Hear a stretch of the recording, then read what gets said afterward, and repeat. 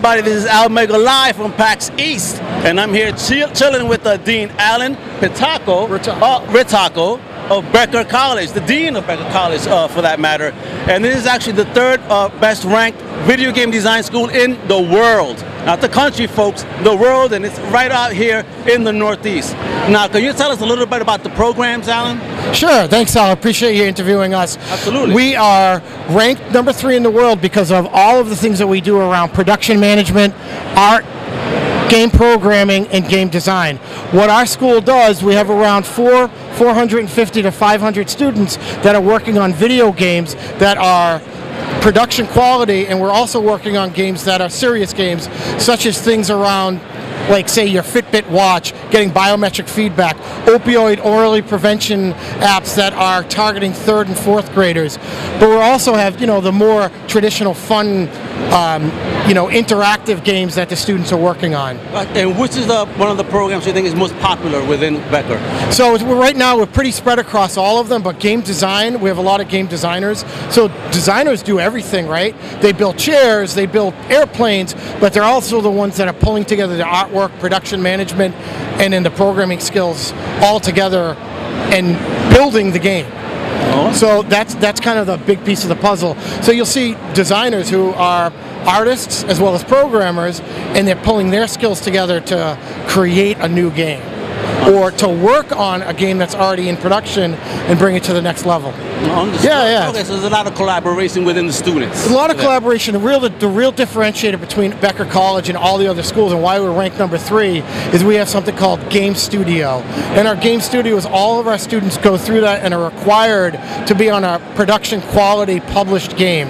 Every single student go through this, so we have a mass number of students working on different games, and all of our faculty are working individually with the way industry works. Okay. So if you go to any of the big tier 1s, that's the way they work and run their game production. So our faculty, a lot of them worked in tier 1 and have worked on games like Lord of the Rings and games like that, The Hobbit actually. And so they bring that type of production quality into the classroom and give them an understanding of how to manage a game, how the art works, the production, and how to actually release code. Gotcha. Code release, and those are all important aspects. Absolutely. I mean, coding is the future. Absolutely. I mean, my little girl is all about design. Yeah. I'm going to bring her some brochures about Becker.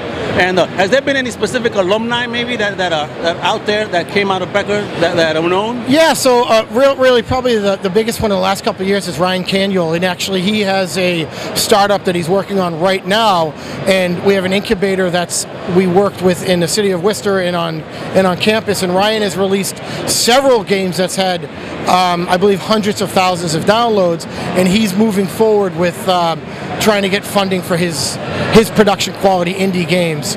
And of course we have other students who are going out and working in other indie places and tier 1s. And how is the job market after here? Does the Becker help students and trying to get a job with their skills afterwards? Yeah, I mean we certainly have connections to industry where students are maybe not necessarily placed, because I don't think there's any. It's not about placement. Yeah, it's more about a connection and opportunity, and maybe externships, internships. We do a lot of experiential learning. Oh, nice. I mean, that's a connection out to industry. An example of that would be what we're starting to work on with this opioid early prevention app. We're starting to kickstart that and see how we can get out into the community, and then maybe that turns into a more serious game. Can you talk about how that works a bit? That's very interesting, and good for you guys doing that. Yeah, so one of our charters is not just creating video games, but it's around a well-rounded, robust education, right? So we want students to go out into the industry and be able to pivot and change as needed. We realize, the way video games were created 30 years ago till today have some similarities, but there's a big difference in the output and a big difference between the production quality on those. So you have artists who are working on a blade of grass where 30 years ago it may have been one individual. Yeah. You have a team of artists doing that today. So in 10 years from now, it's going to be XR, more AR, maybe holographic. So we're setting them on the holo. Well, and we are too, and we're trying to be cutting edge and bleeding edge, and that's part of our agile mindset of having students be, capable of working across across the industry in any type of environment. Having an entrepreneurial mindset, right? Having empathy, understanding why empathy is so important, because making a video game is about targeting an audience and making it so that it's quality, yes, but also the why. Why do people want to play this game? Create that community out of that. Yeah, and that's a big piece of what we do.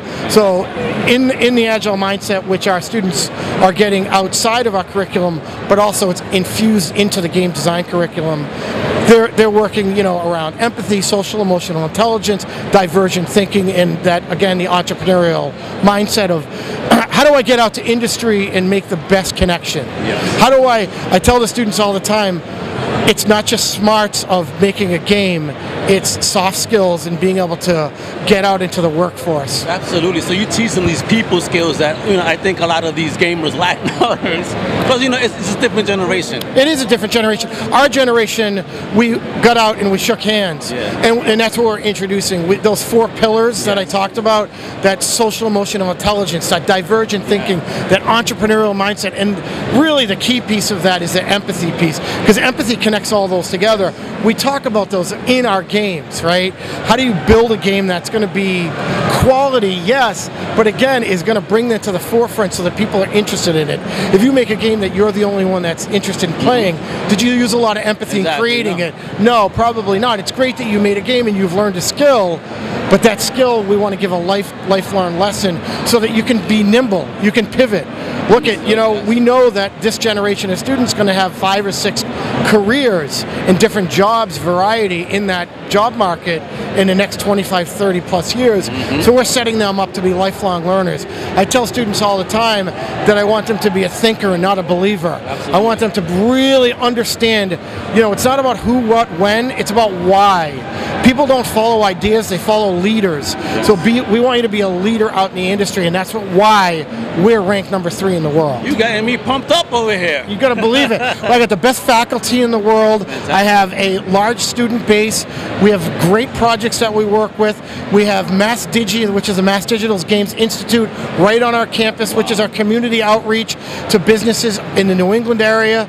We have all of the pillars of between esports, game players, and also the creation of the games. So we have a closed gap of an ecosystem of the video game environment. All right, you hear this, folks? This is amazing. And about admissions, when does the admissions process start? So admissions process, right now we're still enrolling for the fall. Okay. And we're also enrolling for 2020 at this point as well.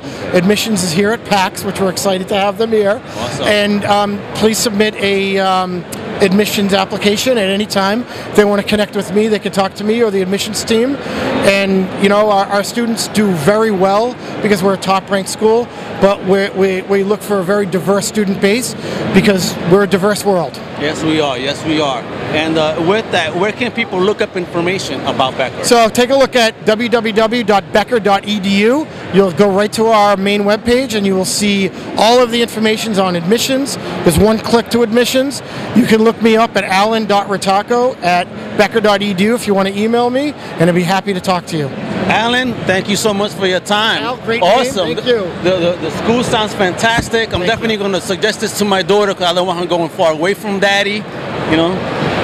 Anyway, with that, thank you again. Thank you, sir. Here's our Mega out from Pax East.